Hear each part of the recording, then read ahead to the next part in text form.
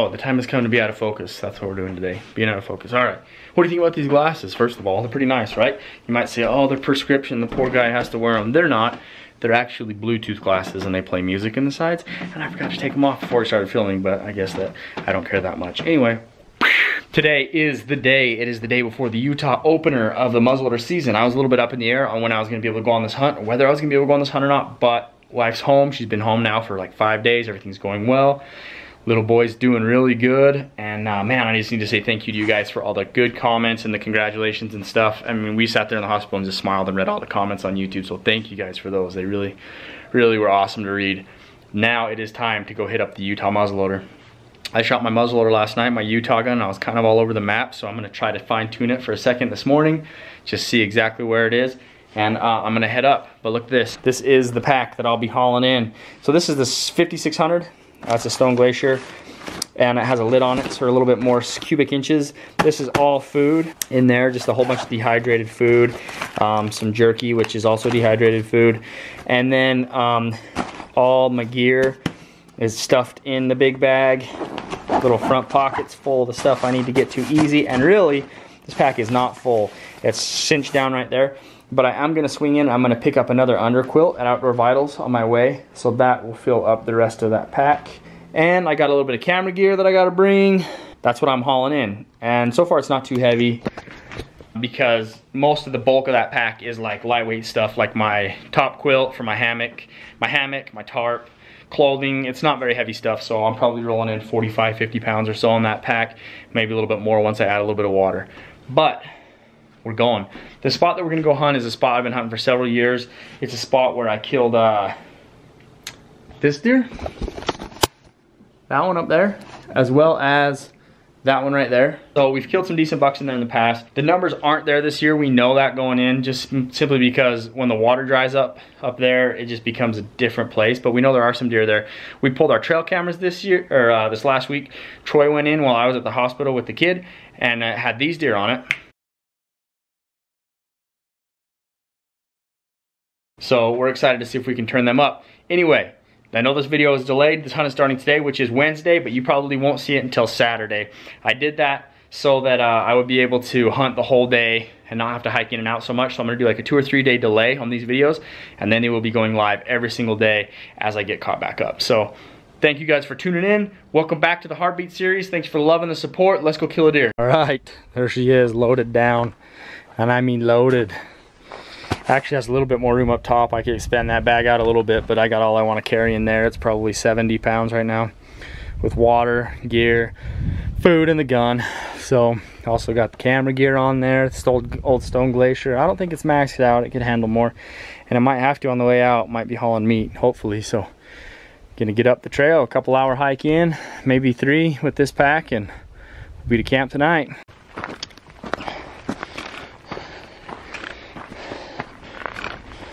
Made it up the big hill, topped out, about halfway there maybe. About another hour and a half to go. Deer sign everywhere, already saw a doe. It's looking good.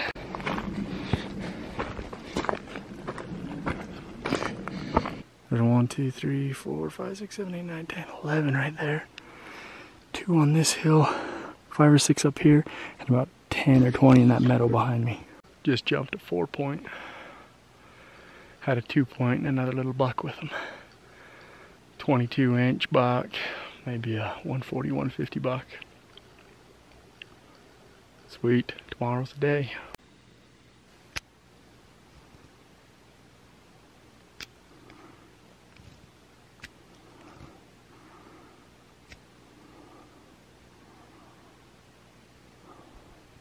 $120 yards. Dead all day. That's like a 2x3 and a 3-point or something. A lot of deer in here. Woo! Made her, guys. Man, it's a long ways in here. Forget every time how far it is across that top, but a few hour hike. I think my GPS said it was 5.6 miles up here. That's my pedometer. I don't know how accurate that thing is though, because we had it clocked to 8 the last time. But whatever, who cares? It's a long ways, and we're here, and the gear's here. This heavy pack rode awesome. I actually felt great. the whole way up. Saw a ton of deer, you guys. I'm so stoked.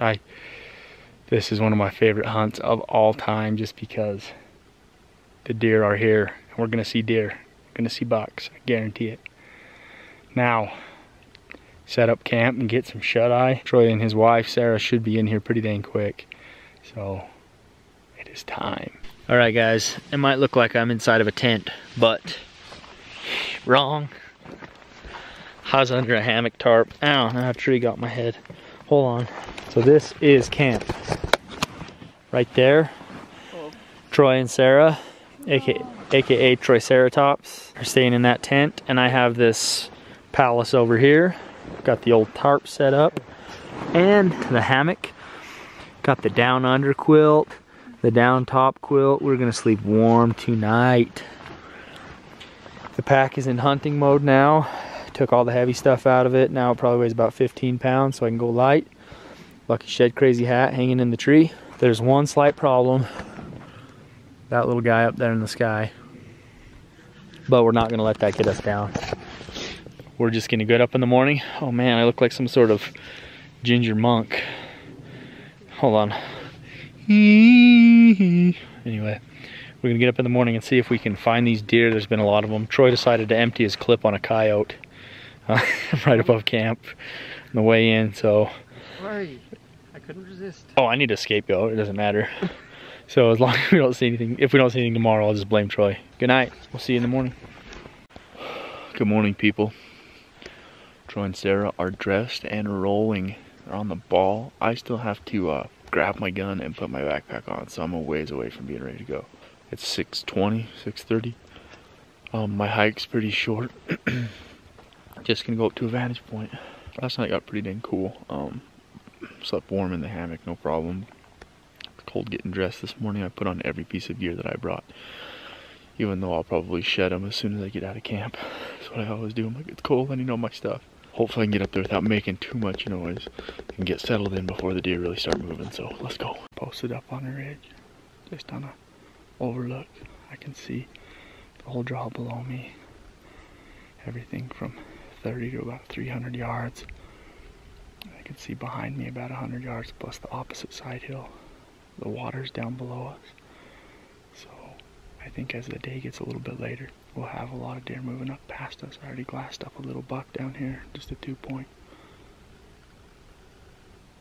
And a few does, but they don't come off the water too terribly early.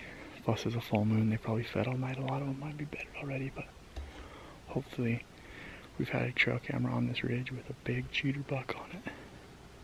And I'm hoping to catch him coming off the water, but these big deer usually go to bed early, so we'll see what happens.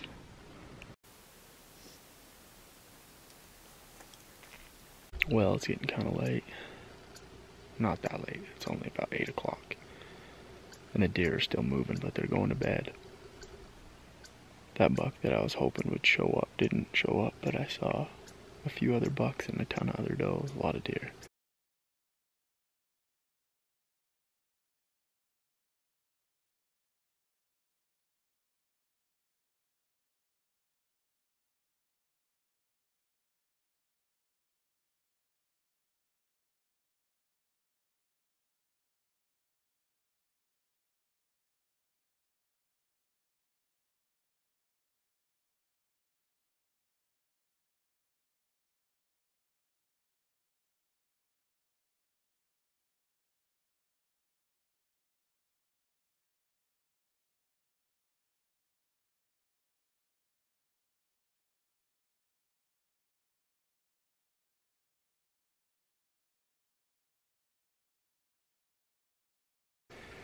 So I'm just going to kind of start working my way back around and seeing if I can catch them coming up on one of these faces and going to bed. I got kind of a little trail I like to work across the front here.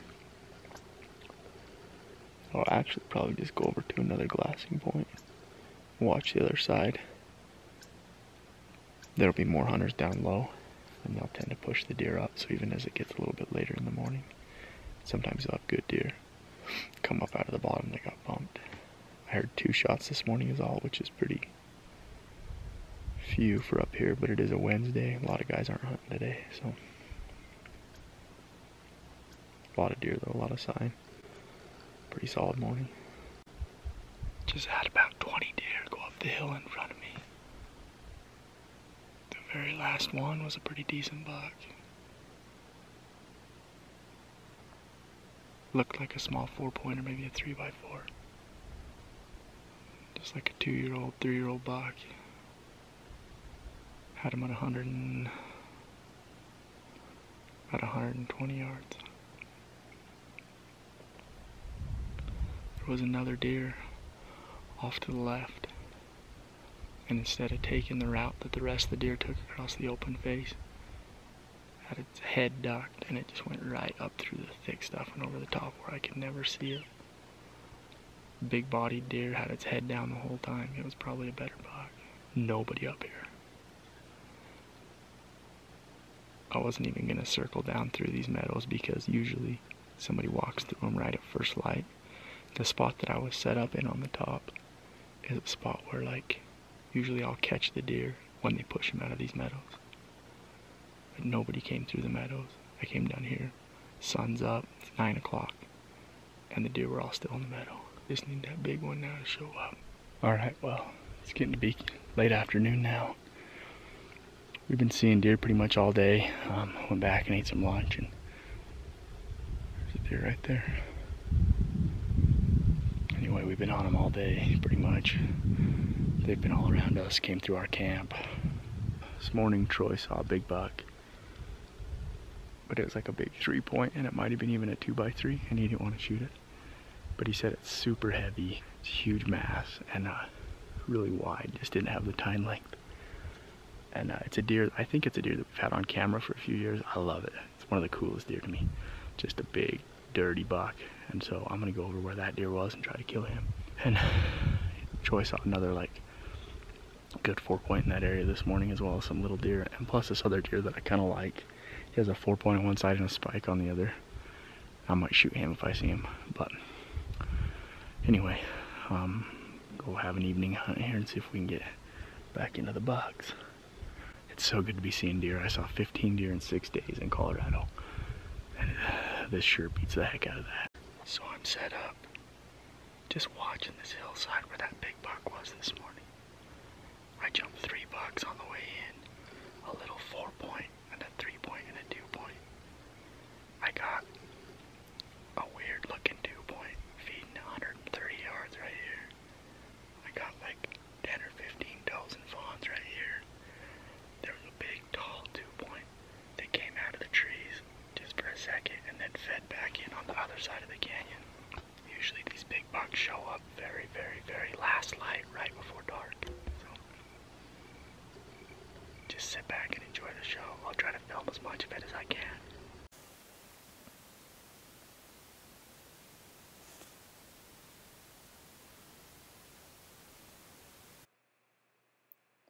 So right here, it looks like I'm doing a really nice sunset shot, and I actually was, but what I was doing mostly was looking into my camera lens to see if I could capture the deer that was on that hillside.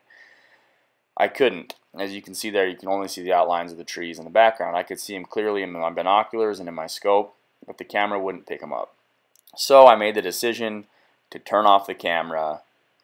For some reason, I should have just let it probably roll, but I took the shot right about 10 seconds after this clip ends. In my hurry to get over to where the deer was standing, I didn't vlog. I just ran over to where the deer was, and I started to look immediately for blood. I searched for blood till well after dark for probably an hour, never found any blood, and returned to camp. I just got back to camp. Made me a little bit of a dehydrated dinner. Some that Peak Refuel. You guys ever tried that stuff? Some chicken Alfredo. I was pleasantly surprised. Usually I'm not a fan of dehydrated meals, but it was good. So anyway, I sat on that point till it got dark. Nothing too exciting happened except like a huge buck showed up right before dark and I missed him. Anyway, I'm gonna go back and maybe try it again in the morning. For now, the hammock is calling my name. So thank you guys for watching this episode. I think this will be the end of it. So thanks for watching, guys.